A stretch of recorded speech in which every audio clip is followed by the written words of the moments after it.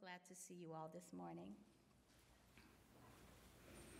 Okay, well, hello. I am Dr. Karin Edwards, and I am president of Clark College, and I'm very happy that you are here this morning, and I'm here to be with you to deliver the college, State of the College address.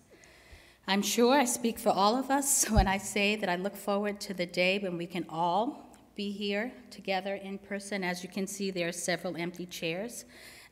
People opting out of not coming together, but that's okay, because we have the benefit of being both in person and online. So good. We did give a lot of thought to today's format about being in person, understanding the concerns that folks have, but careful consideration throughout the planning process. We've learned over the last 2 years that the pandemic is not predictable. It's not controllable by me, certainly. And we just have to adapt and change to whatever's happening at the time. Again, while I'm unable to speak to everybody in person today, I am grateful for the opportunity to be both online and with you all here in Gaiser. Given all of the turbulence and the disruption that we've gone through in our work at the college, I lost my place, I'm sorry, I'm between teleprompters, so one moment, let me catch up. Given all of the turbulence and the disruption in the way we go about the important work of the college, it is a little difficult to know what to say about the state of the college, but one thing I am very compelled to say is thank you. We've been through a lot, and it's been very difficult. And even as we manage through these uncertain times, we must also look past the pandemic and keeping our sights on the vibrant future that Clark College has. COVID does not define us, and it will not get in the way, or the challenges that it has posed will get in the way of our long-term plans and goals. As Michelle Obama suggests, it is possible for us to have your feet planted both in reality, but also pointed in the direction of progress. Before I get started in the substance of my address, I do want to offer our land and labor acknowledgments. Clark College sits on the ancestral and current lands of the federally recognized tribes of the Cowlitz and Lower Columbia peoples. Truth and acknowledgement are critical to building mutual respect and connection across all barriers of heritage and difference. We pay respects to the indigenous elders, past and present, and we respectfully consider the many legacies of violence, erasure, displacement, migration, and settlement that brings us together.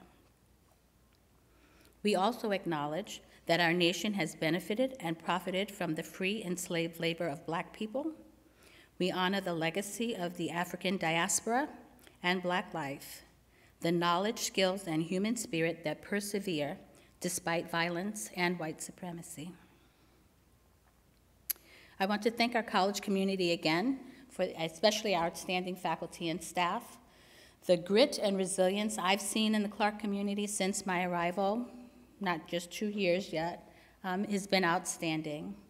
With a global pandemic, uncertain budget circumstances, and changing leadership, we have come together to serve students, our community, and most importantly, each other. Our college leadership is moving forward with a unified vision, and we're creating ways for faculty, staff, and students to engage and feel like their voices are heard.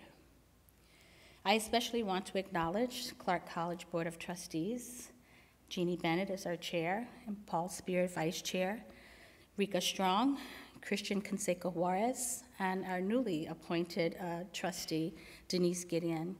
I so appreciate you all.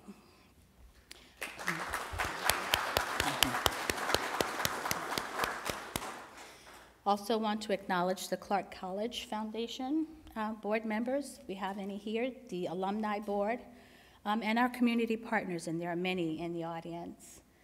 We thank you so much for your support, and please know how much we appreciate what you're doing.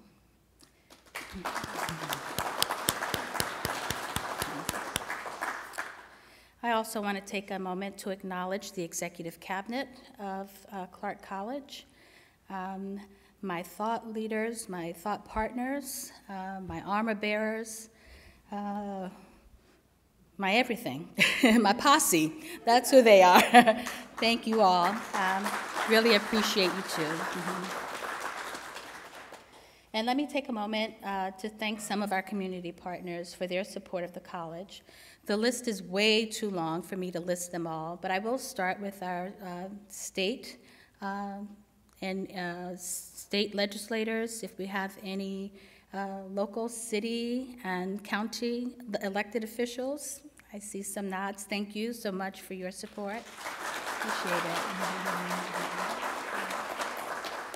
I want to acknowledge our alumni, and I'm sure that there are some of them here in the room this morning as well, and area employers who hire our graduates and provide work-based learning opportunities in the areas of healthcare, culinary, teaching, automotive, mechanics, business, technology, human services, surveying, journalism, and so many more. Thank you all.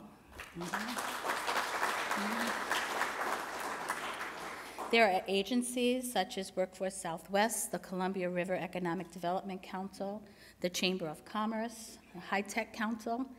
We have a representative here. College Career Connect, with whom we work to increase economic and community development, as well as workforce development. We appreciate your partnership and support as well.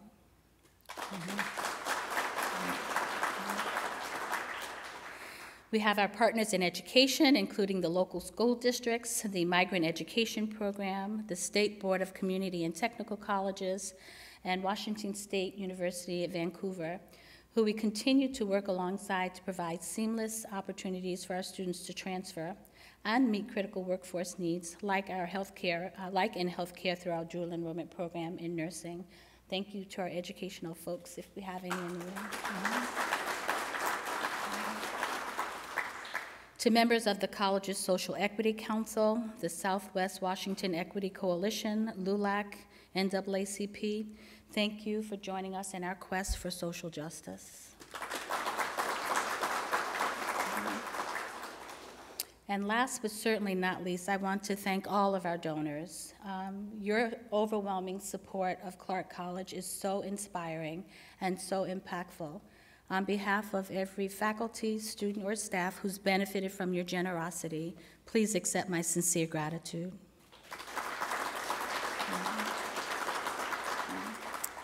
Clark College is the community's college.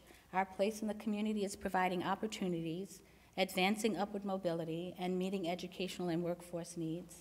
These partnerships we are building will only add to the health and welfare of our region, so our local communities will not only survive, but thrive. We value the contributions of all of our community partners and look forward to bringing you along with us on our journey to becoming.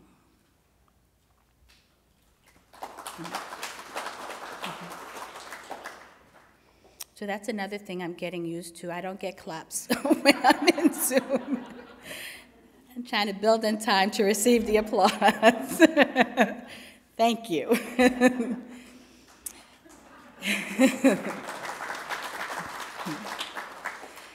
I've been reflecting recently on the changes at the college, and I was reminded of the book Becoming by former First Lady Michelle Obama. She writes in the book, and I quote, "For me, becoming isn't about arriving somewhere or achieving a certain aim. I see it instead as forward motion, a means of evolving, a way to reach continuously towards a better self." She adds, "The journey doesn't end." This passage resonates with me, I think maybe for obvious reasons, because when I think about Clark community, our Clark community, we too are in a state of becoming. There's been shifting and moving, growing and cutting back, changing, morphing, developing. All of that suggests becoming to me. The impact of internal and external forces, such as the changing demographics, funding changes, industry needs, and just the overall future of work. This is what's driving the change for us. So, in some cases, we're hitting the refresh button, we're leaving some things behind, and collectively looking ahead to what is to come.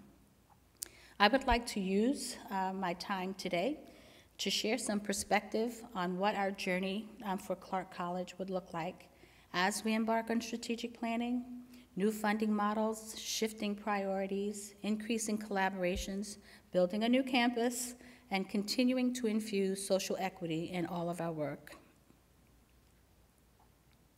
As I think of my vision for Clark College, the words that come to mind for me: equity, excellence, exuberant, and evolving.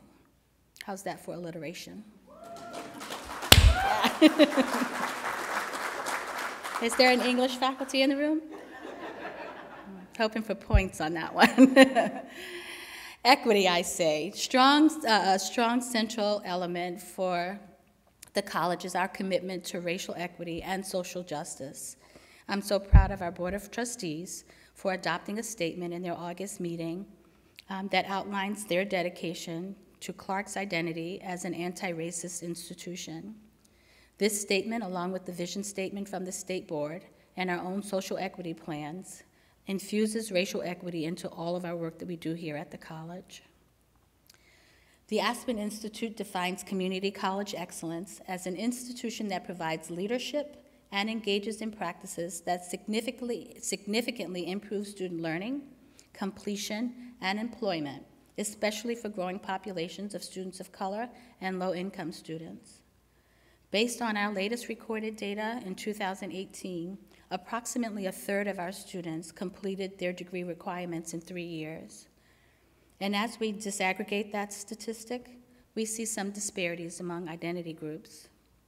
For example, our Black students' completion rate was 15%, Latinx was 16%, and combined Native American and Pacific Islanders was 27%. And my challenge to you all today is to sit with these numbers, reflect on them for a moment, and ask, are these the numbers we're aiming for? I think we can do better. Exuberant, because it's a fun word to use, but also fits, I say, because we've all witnessed the power of education and how it changes not only the lives of individuals, but families and communities. It has the power to really shift and change people and things. And so given that, I think we should be bold and loud and excited and high-spirited about the work that we do. Yes. I want our students to know that when we show up, they are getting big and they're getting the best. Evolving, I used meaning that there's an agility and a nimbleness that we must maintain. Various think tanks and educational organizations have noted a significant shift in higher education, just even in the past 2 years. They assert the unlikeliness that we will return to that state that we were pre-COVID. The future of higher ed will be different, specifically in how we deliver education, what we offer, and to whom. Therefore, we need to be ready to respond, come what may. In her book, Michelle Obama talks about the process of becoming known. I would like for us to consider what we are known for. Clark is a pillar in our community, known for accessible education and training and developing our local workforce, and a wonderful place to get a start. Some even jokingly say we're known as the largest high school in the area.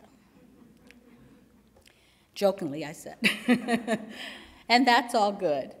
But I would challenge us to become known for closing opportunity gaps, closing equity gaps, known for breaking the cycle of poverty, known for breaking systems of oppression, known for enrolling, retaining, and graduating and placing our students at a rate higher than any other institution of higher ed in the state.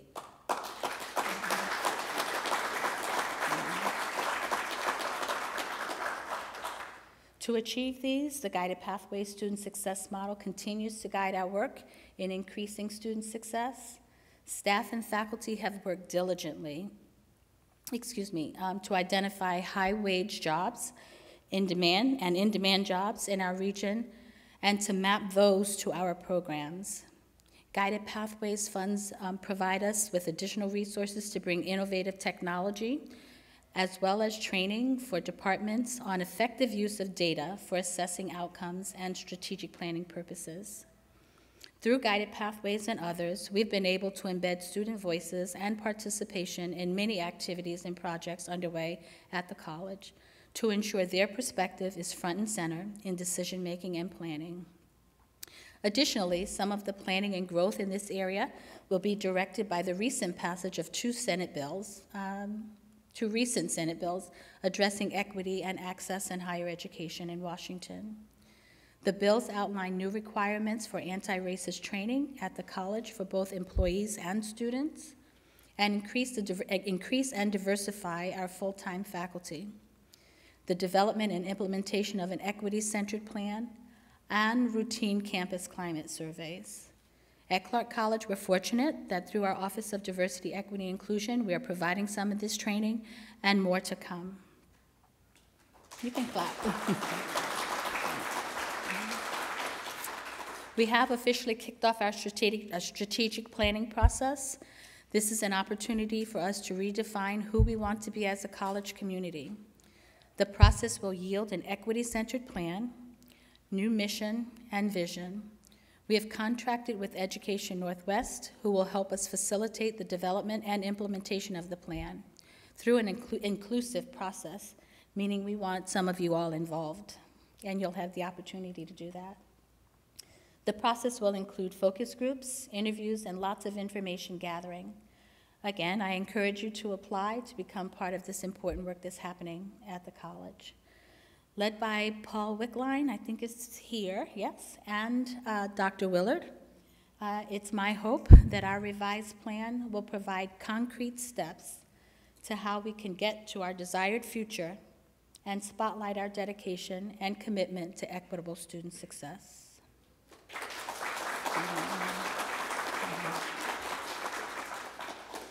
It's easy to define student success through statistics and data, and charts and numbers, but my challenge to you all today is to think about what those statistics look like off the page. What are the experiences of our students? How do they feel on campus, or for some of them, in a Canvas shell or Zoom session?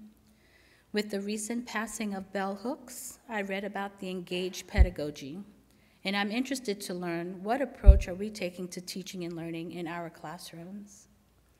One student voice we're featuring this morning is that of our ASCC president, and must add, future neuroscientist, Xander Hawkins. Xander, come on up. Please join me in welcoming Xander for the State of the Student message.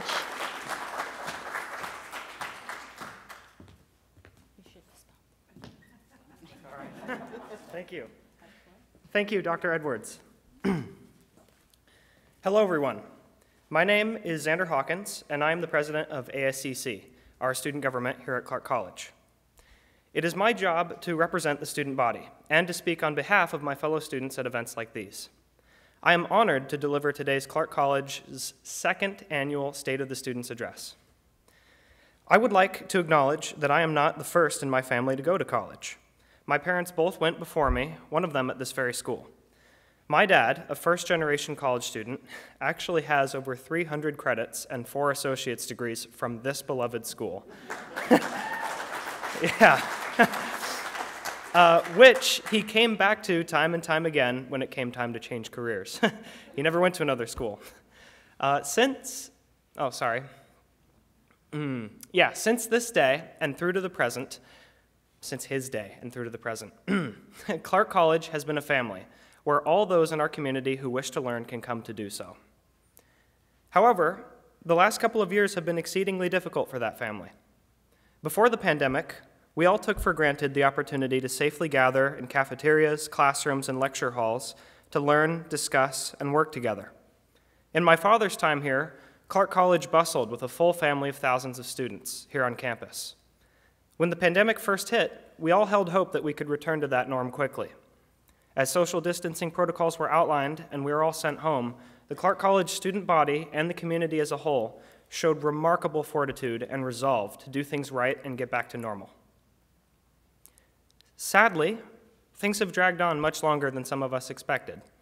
Last year, when my predecessor, President Josiah Joner, gave the first State of the Students message, operations were all online, and his government was working hard to keep student involvement going. They did an excellent job, and this year's government continues their work through every means we can.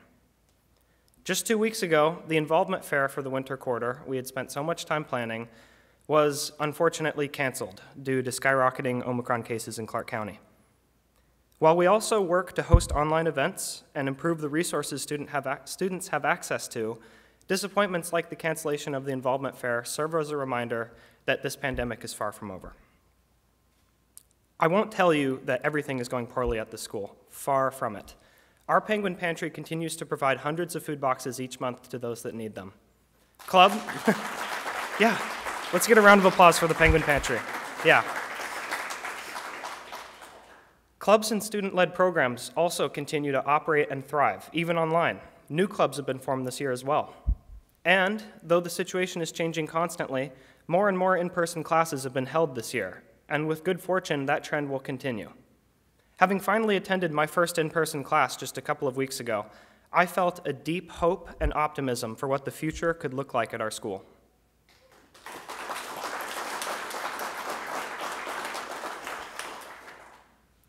But let me make one thing clear. The current situation at our school is not yet the new normal. We are still in an ongoing crisis, a crisis which has rocked the foundation of our school and deeply impacted student involvement. As the rest of the year plays out and the pandemic continues, it is important that we all support one another and do everything we can to foster a sense of community among the Penguin family, even online.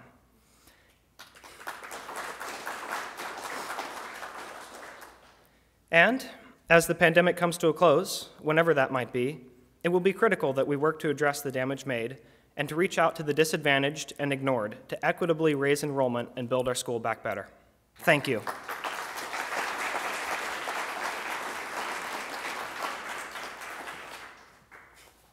All right, Doctor? We can manage 6 feet apart. Yes. Yeah.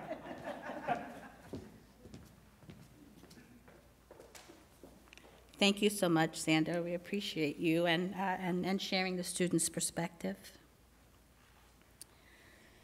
So another quote I want to share. If we want to reach our potential, the potential of our ability to contribute significantly to building a better world, our challenge is this. Our excellence relies to a great degree on the initiative of individuals. That's a quote from Mrs. Obama. For us, that means every faculty, every staff, every student, every administrator, and all the rest of you in the room. I'm excited to share with you some examples of how different departments across the college are working towards student success. Our IT team has proven over the last 2 years that they can move mountains.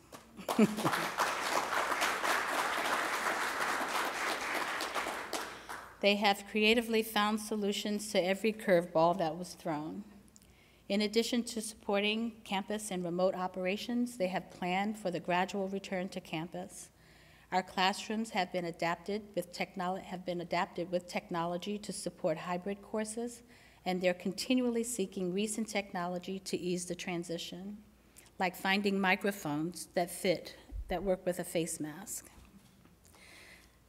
You can clap. Additionally, the Technology Committee has been persistent in supporting new technologies on campus and prioritizing accessibility in each project that they implement in partnership with our Disability Support Services. DSS, as we call it, served over 500 students with accommodations last year, and they're currently recruiting for Clark's first peer mentor to work specifically with students who have disability. And our student affairs colleagues are putting forth effort for our college to become recognized as a caring campus. The objective of this program is to increase retention and student success by creating and cultivating a caring environment through staff training that intentionally cultivates a sense of belonging. The Caring Campus program recognizes and leverages the value of connectedness for increasing the likelihood that students will continue on to achieve their goals. Clark College continues to provide support to students experiencing financial hardship or unanticipated expenses when necessary through our emergency grant program.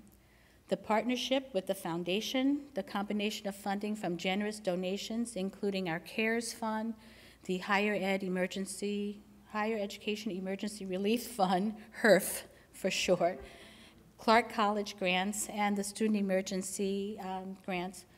Through those funds, we were able to provide over $3 million in financial assistance to our students this past fall.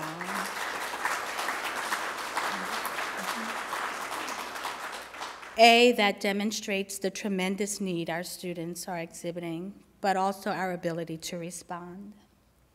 Support for our students is also provided through the Penguin Pantry. In the 2020-21 academic year, over 31,000 pounds of food were distributed to over 1,000 students, and we are on track to achieve those same numbers again. 31,000 pounds of food.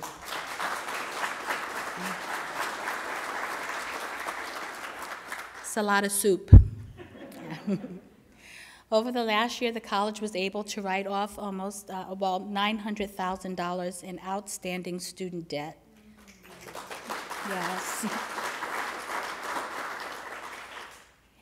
We were able to use our federal funding through the CARES Fund to do that. In total, over the 5 quarters, this benefited over 1,400 unique students, covering their outstanding debt to the college.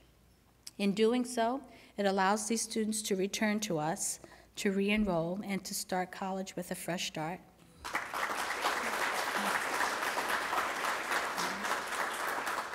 Our academic departments are full of amazing updates and exciting programs to share as well.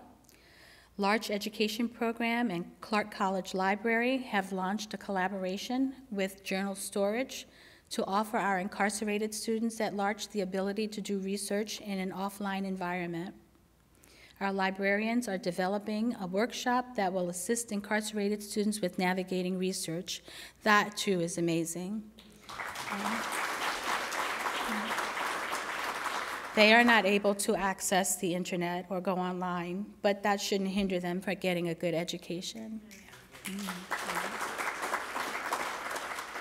The Clark College Mesa program is both humbled and thankful to the Cowlitz Indian tribe for their investment made through the Cowlitz Tribal Foundation for Clark County in the amount of $350,000.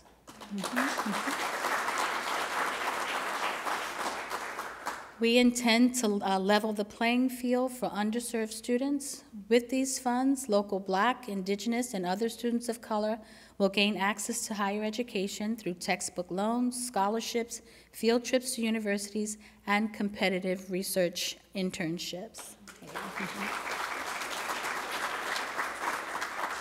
I'm so proud of my college. Last year, Southwest Washington Regional Alliance for Inclusive Science Excellence, otherwise known as RAISE. That project was selected by the Howard Hughes Medical Institute to be part of the Inclusive Excellence 3.0 program. RAISE is a partnership of science departments between Washington State University, Clark College, and Lower Columbia College. The overarching goal of the program is to improve science transfer partnerships between those institutions and focus on BIPOC students from other represented students so that they are transferring into those STEM-related fields. The RAISE team will receive a minimum of $250,000 over the next 5 years to continue this important work. And I'd like to acknowledge Travis Kubota and Delilah Paredes, who serve as leadership in this project. So.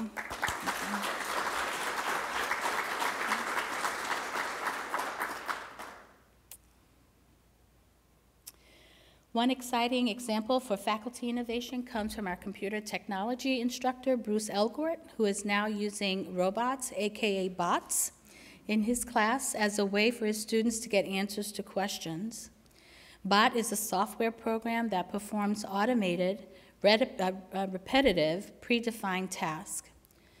So the bot can currently answer 300 questions, Bruce has taken 9 years of frequently asked questions by his students and built it into a neural network for the bot to use as a knowledge base. And the bot is available 24/7 for students to ask questions, and it does. Thank you, Bruce. We are excitedly moving towards a new degree program pending accreditation that will launch in the fall, offering a Bachelor of Applied Science degree in teacher education here at Clark. This is a community-driven program that will provide affordable, accessible pathway to preschool through third grade teaching certificate, which is grounded in equity in education. Endorsements in early childhood education and bilingual education will come along with this and open the doors not only for workforce needs, but also to create intentional opportunities for multilingual candidates to go into the field of teaching. Yeah. We give a huge shout out for the folks who are spearheading that, and that's Sarah Thieberge and Megan Crozier.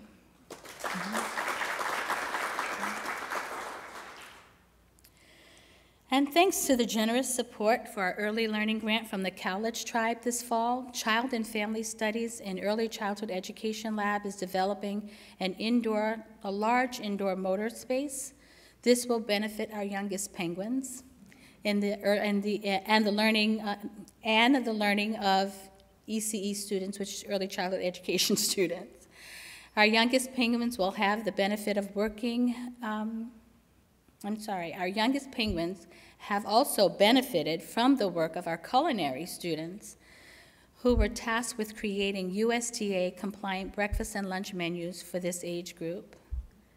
At the Olivia Family Early Learning Center, our students wrote recipes, checked with USDA compliance, and priced the ingredients. So that's a shout out to our culinary program for their continued work. E-Learning and Instructional Design Department continues to endeavor to offer professional development and assistance in creating quality course design and online teaching. This development takes the form of individual workshops and a workshop series covering topics like Introduction to Zoom and E-Learning 201, online teaching and design strategies. This benefits both distant and in-person classes, and students are the recipients of that.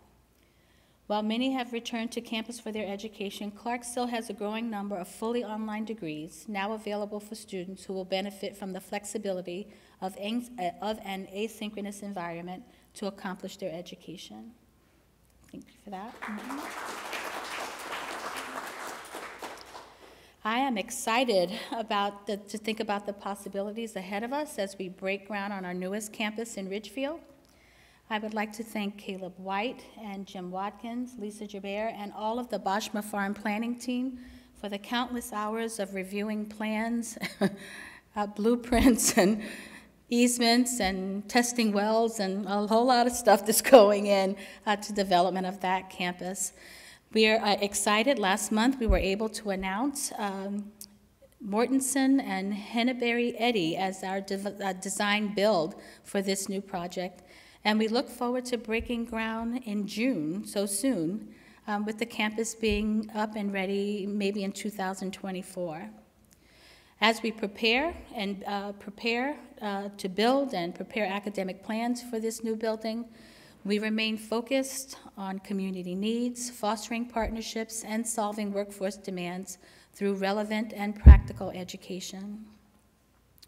We understand that this building, the land it will be on, is part of the ancestral land of the Cowlitz tribe, and we will make every effort to honor and include the tribe as we envision and build the space. While I can't speak to the specifics just yet, I can assure you that I, along with Dr. Willard and representatives from the foundation and others, are in regular contact with tribal elders and stakeholders throughout this process.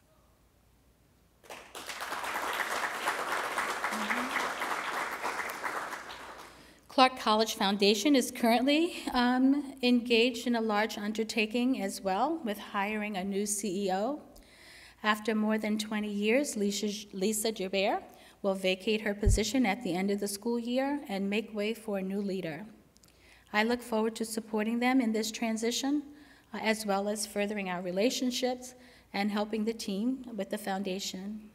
On May 24th at the Savoring Excellence Gala, Lisa will be honored for her wonderful service and dedication to the foundation and the college, and they will also close out a very successful campaign. I look forward to that too.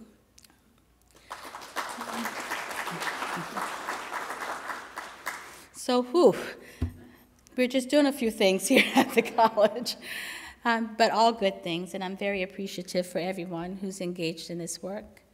We now have the pleasure to hear from Midori Davis, who's the editor of the Indy, our school newspaper. The team at the Indy has been keeping our students updated on what's happening at the college and zeroing in on the changes that's happening at the executive cabinet level, and COVID and more. But I'm very happy to introduce Midori.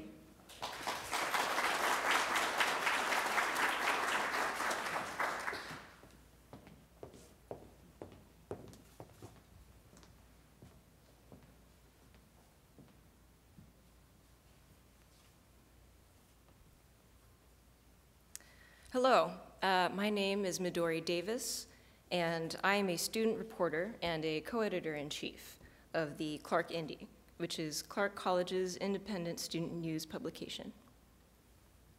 Before I speak any more about the Indy, in the spirit of ethical journalism, I would like to disclose that I planned on covering this event just as a reporter, and later writing about it.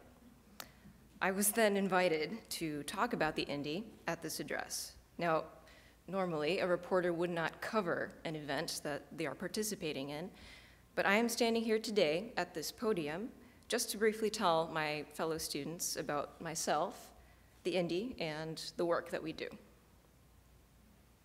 I was nudged towards journalism by my English 101 professor, Christina Smith. I took their class in fall of 2020.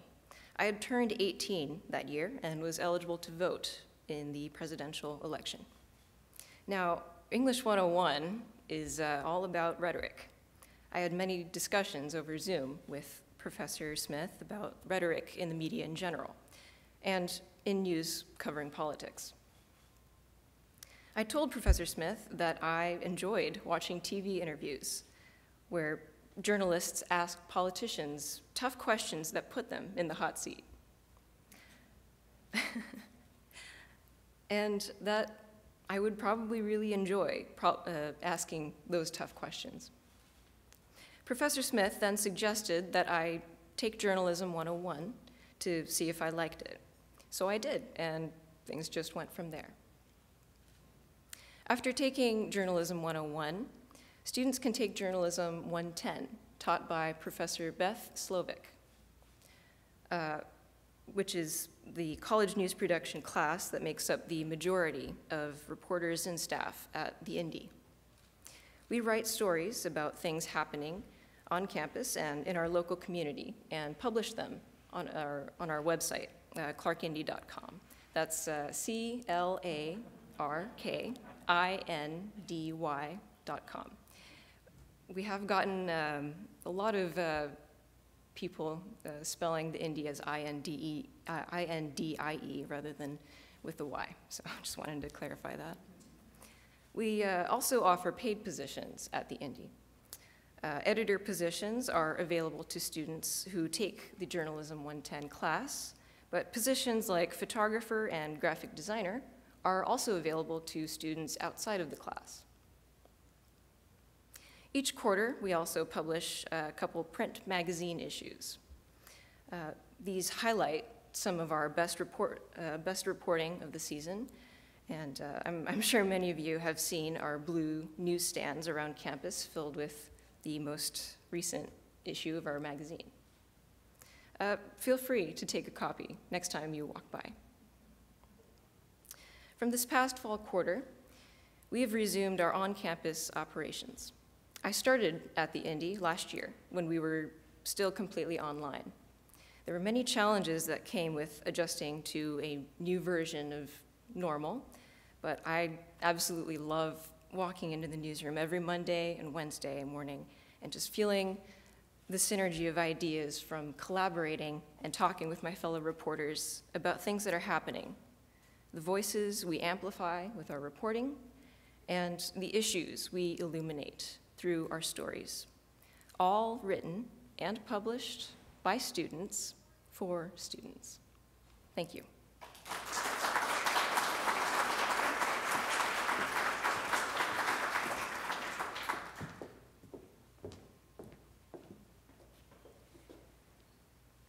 Thank you so much, Midori. I appreciate your dedication to journalism and keeping our students engaged in college updates.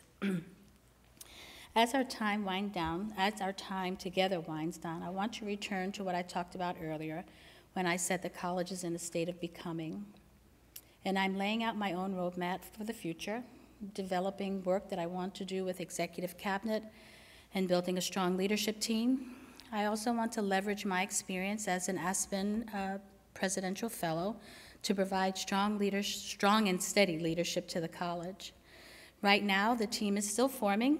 We understand the impact of staff turnover can have on all of us, and that it can be challenging to experience shifts in our roles and workplaces. We're not alone, though. We've heard of we are in Resignation Nation now. Many of my colleagues are reporting that they are seeing retirement notices and resignations pretty regularly. But I promise to keep working until we get all the people in place and, so to speak, get the right people on the bus. Some of the opportunities and challenges ahead of us will be dictated by our operating budget. We were fortunate to receive institutional CARES. CARES is the federal funding we received to respond to COVID, grant funding through May of 2022. This funding has covered costs related to COVID response and mitigation. We built our current year's budget utilizing funds to backfill our revenue. Due to further declining enrollments, though, we are anticipating drawing in additional funds to backfill losses. As we begin budgetary planning, we're taking a realistic look and approach to projecting our FTEs, understanding that we've seen continual enrollment decline over the past several quarters. While this realistic approach to budgeting will help us be better prepared and avoid surprises down the road, it may also demand some difficult reprioritization discussions. It is our plan to use the forthcoming strategic plan and vision to drive these discussions, and as we strive to have a budget that reflects our values, including racial equity and centering student success. What we do know is that we were fortunate to have a discretionary fund balance available to help the college, to fill those gaps that we had in the budget. And we have a commitment from the executive cabinet and from the Board of Trustees that those dollars would be used first. Looking back at fiscal year 2015 and 16, we served approximately 8,400 FTEs, full-time equivalents. Today, we're estimating finishing this year with 5,500 FTEs. The truth is, we are a smaller college than we were. Our area high schools are predicting and projecting lower enrollments, and this has a direct impact on us. It's important to keep in mind, and as we begin to consider what we can do as a smaller college, and the coming years to position ourselves to serve a variety of student populations, as well as find ways to increase revenue streams and revenue, but also by bringing in additional students, both credit and non-credit, as well as looking at grants and other contracts. I want to remind all of you, as we head into 2022, we're ready to tackle some challenges, some we expect, some unexpected, but becoming requires patience and rigor, never giving up on the idea that there is more growing to be done. I attribute that to Michelle Obama, not Karen's words. I want to encourage everyone, though, to take a breath and to pause. Yes, the college is on a journey of becoming, but so are we as individuals. We are all on our own personal journeys as well. And I want to encourage you to take a moment for self-care, whatever you do to take care of yourself so that you can take this journey of becoming with us. When we do the personal work, taking care of ourselves, we're much better prepared to do the work here at the college. And I will leave you today with yet another quote from Mrs. Obama. And she says, "For every door that has been opened to me, I've tried to open doors for others." And here is what I have to say, finally. Let us invite one another in. Maybe then we can begin to fear less, to make fewer wrong assumptions, to let go of biases and stereotypes that unnecessarily divide us. Maybe we can better embrace ways we are the same. It is not about being perfect. It's about where you get yourself in the end. There is power in allowing yourself to be known and to be heard, in owning your own voice and using it authentically. And there's grace in being willing to know and hear from others. For me, this is how we will become. Thank you.